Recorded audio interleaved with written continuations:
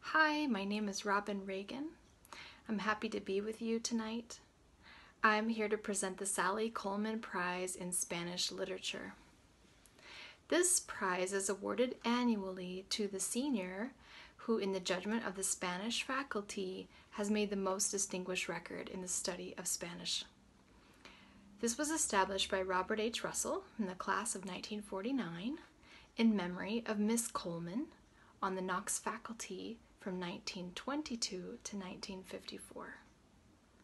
The award recipient tonight is someone who's been in my classes, who's traveled with me, who has been my advisee, and we've done quite a number of projects together here and there, and so I'm thrilled to be announcing the award for Ellis, Blayne, Staton. Congratulations, Ellis. I'm so happy for you.